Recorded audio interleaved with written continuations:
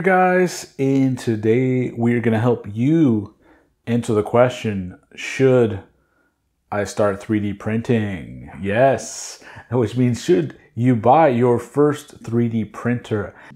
Tea Earl Grey hot.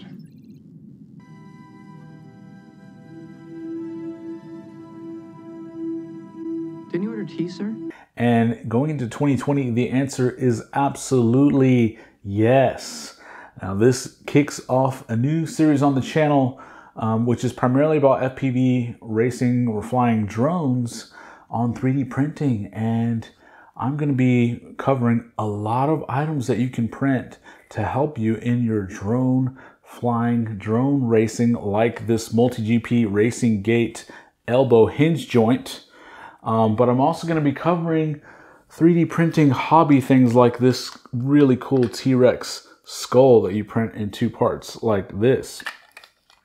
And so first off, let's start on where should you get started. When I started 3D printing, I had been already wanting to start printing for years guys. And by the time I finally jumped in, which was sometime maybe almost 3 years ago now, one of the options on the market was the Maker. It was the Monoprice Mini, which has a very small build volume, only about that big. And then there was the Creality CR10, and that's what I got in with, guys. That's a printer that retails for about $400. And so it is a little bit on the higher price compared to what you have available to you today. And today, if I were buying again, I would buy one of these Ender 3s. That's right, I have a pair of them now. I still have my CR10, which is an outstanding printer. And the biggest difference in those is the Ender 3. I actually just bought my second one right here for $162. Now, you can also use Banggood points for those purchases. So I was able to bring my price down to under 150 bucks for the second printer, or the second Ender 3. And what are the considerations that you want? Well, your buy-in price for the printer is first and foremost what you're going to want to spend. And now any of these modern printers are able to print totally fine out of the box as soon as you put them together.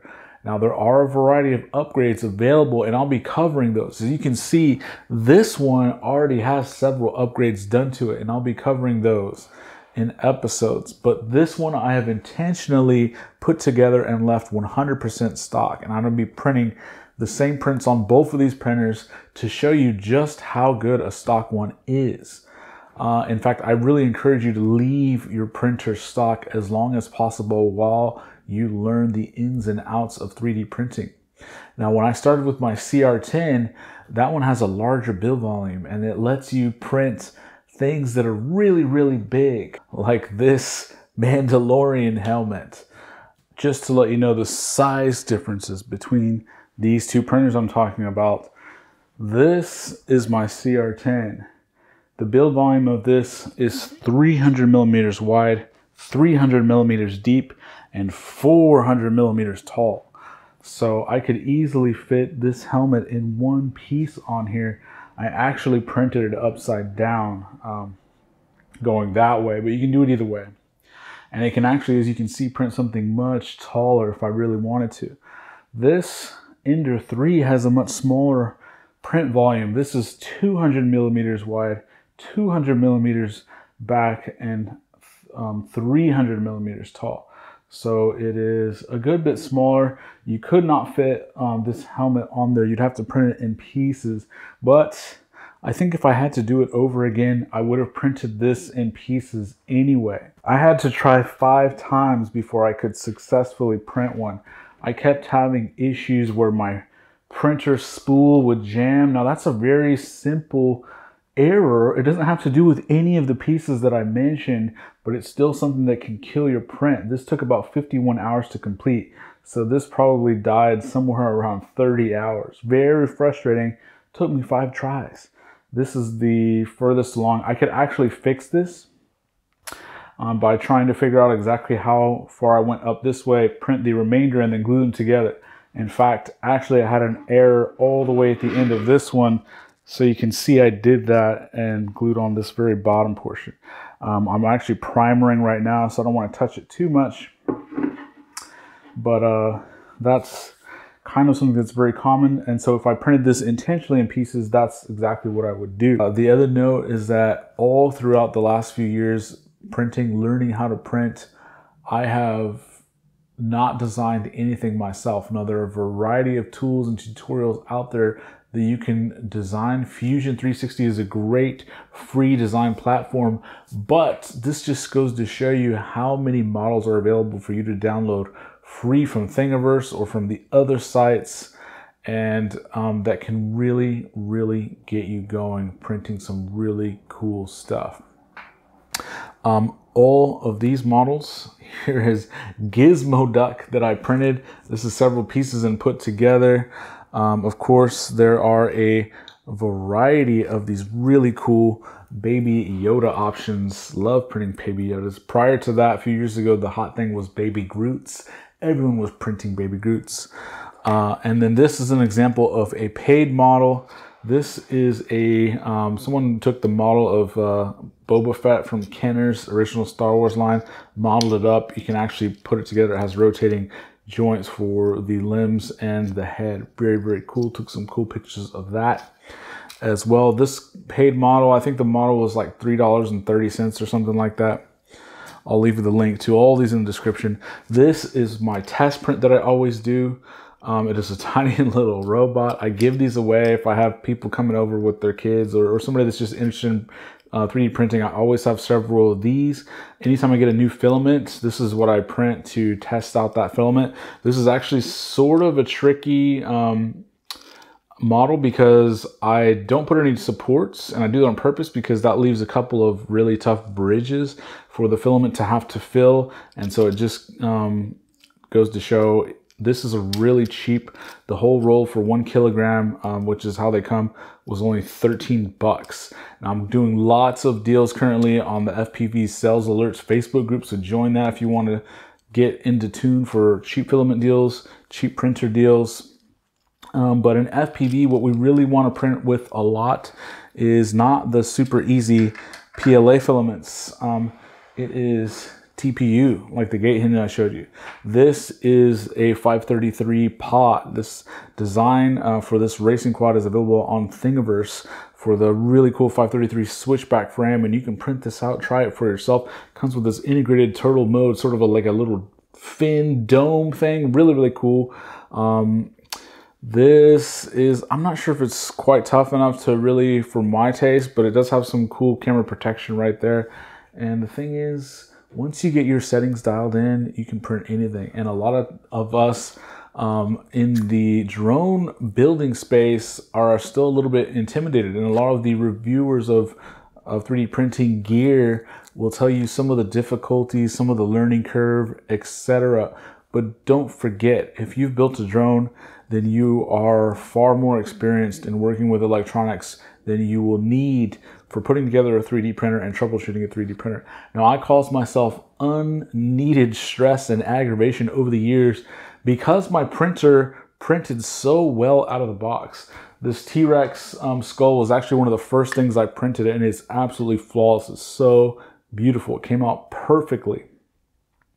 With no tweaks, just like loaded the file and hit print.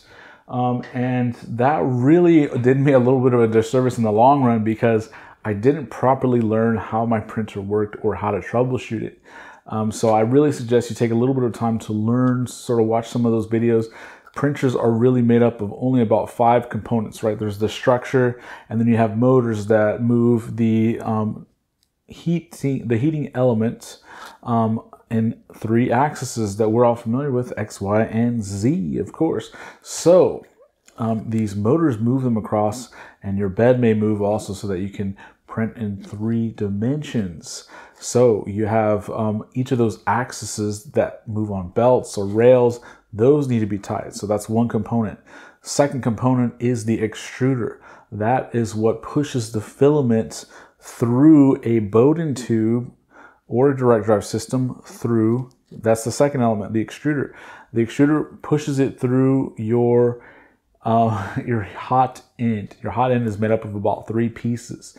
It is a heating element, a heat break, which you do not want it to be hot there, a thermistor, which actually heats the heat block, and then you have a temperature sensor, which monitors that temperature and makes sure it doesn't get too hot. So the nozzle heats up, it pushes the filament through into a fine layer. The motors move it in the direction necessary. And if you have problems, it's with basically one of those 3 or 4 components. It's generally always your bed level is off. That's the 4th component.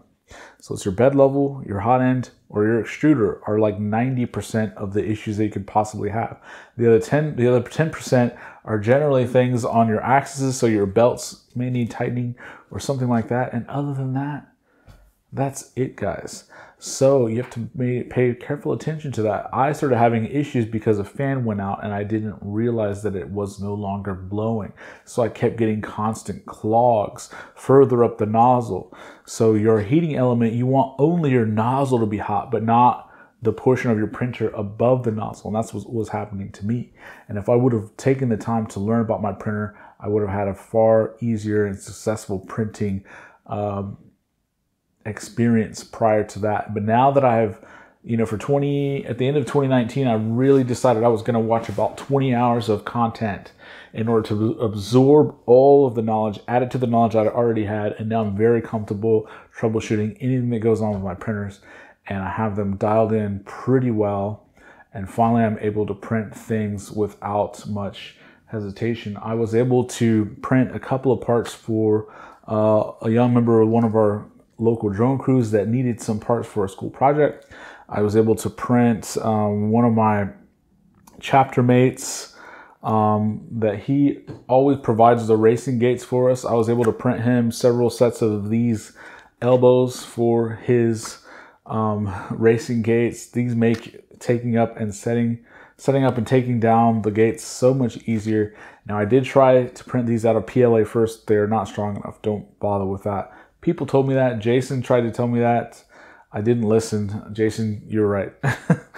Print them out of TPU. Now, what the settings I use for these TPU elbow joints are, I go at a pretty low speed, about 25 millimeters per second. And then I go at a temperature of, I believe, 220 or 225. And then I use 60% infill with 3 walls. That makes for good strength. And this prints actually like this. The joint is already assembled. Whenever it's done printing, you just kind of crack the little things inside to be able to let it move freely. And this is almost unbreakable. So what do you think, guys, in the comments? If you are curious about what to buy for your first 3D printer, I recommend the Ender 3. Should you go for the Pro or the regular? I personally think the Pro is a good value. It has an upgraded power supply, it has an upgraded bed, but the bed is something you can take on or off. I really think that a $5 or $6 sheet of glass or a mirror tile is going to print better than the bed that is upgraded on the Pro, so I don't think that's worth it. The power supply is worth it, but the power supply does not affect anything with how the printer is going to print. Has the same extruder, has the same nozzle, has the same heating element, has the same stepper motors that move all of those pieces around. So to me, if the Pro was only about $20 more, I would say get it. A lot of times it's usually $40 or $50 difference. So in that case, I highly recommend you get the regular one for as cheap as possible and then spend some of those dollars on upgrades. And we're going to go on this series diving into one upgrade at a time to get your printer perfectly awesome. Now, some of those upgrades are not always going to be with print quality. The printers are noisy, guys. I was banished from the room that I had been in because it was too noisy, and now I'm in this room.